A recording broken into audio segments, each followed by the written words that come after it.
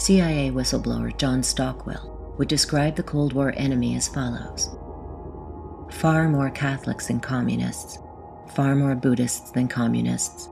Most of them couldn't give you an intelligent definition of communism or of capitalism.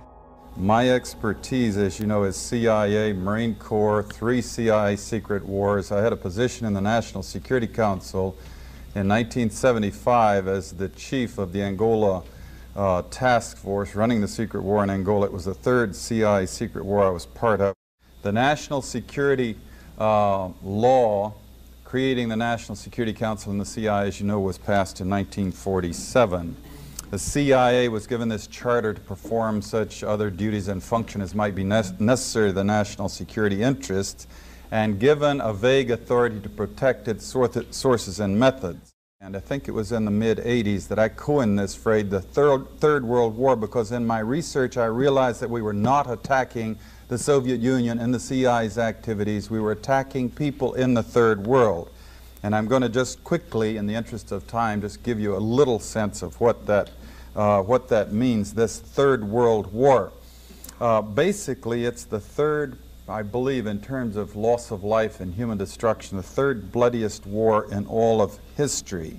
They undertake to run operations in every corner of the globe. They also undertook the license of operating just totally above and beyond U.S. laws. They had a license, if you will, to kill, but also they took that to a license to smuggle drugs, a license to do all kinds of things to other people in other societies in violation of international law, our law, and every principle of nations working together for a healthier and more peaceful world. Meanwhile, again, they battled to convert the U.S. legal system in such a way that it would give them control of our society. Now, we have massive documentation of what they call the secret wars of the CIA. We don't have to guess or speculate.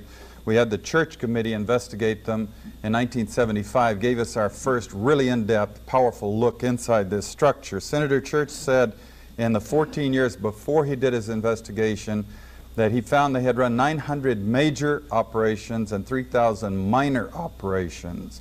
And if you extrapolate that over the whole period of the 40-odd years that we've had a CIA, you come up with 3,000 major operations and over 10,000 minor operations.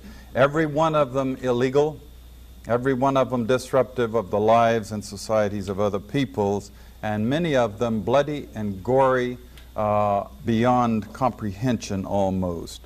Extensively, we manipulated and organized the overthrow of functioning constitutional democracies in other countries.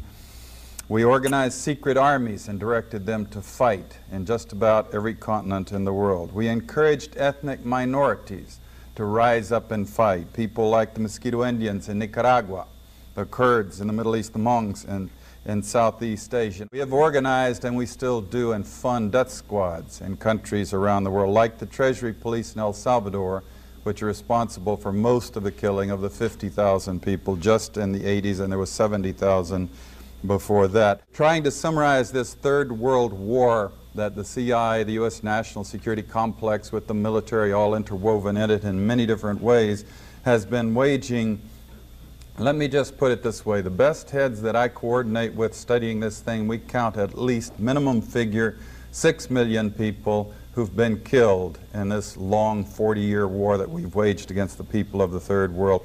These are not Soviets. We have not been parachuting teams into the Soviet Union to kill and hurt and maim people, especially not since 1954 when they developed actually a capability of dropping atomic weapons on the United States. These are all people of the Third World. They're people of countries like the Congo, Vietnam, Kampuchea, Indonesia, Nicaragua, where conspicuously they nor their governments do not have the capability of doing any physical hurt to the United States. They don't have ICBMs, they don't have armies or navies. They could not hurt us if they wanted to. There has rarely been any evidence that they really wanted to, and that in fact is perhaps the whole point. If they had had ICBMs, we probably wouldn't have done the things to them for fear of retaliation.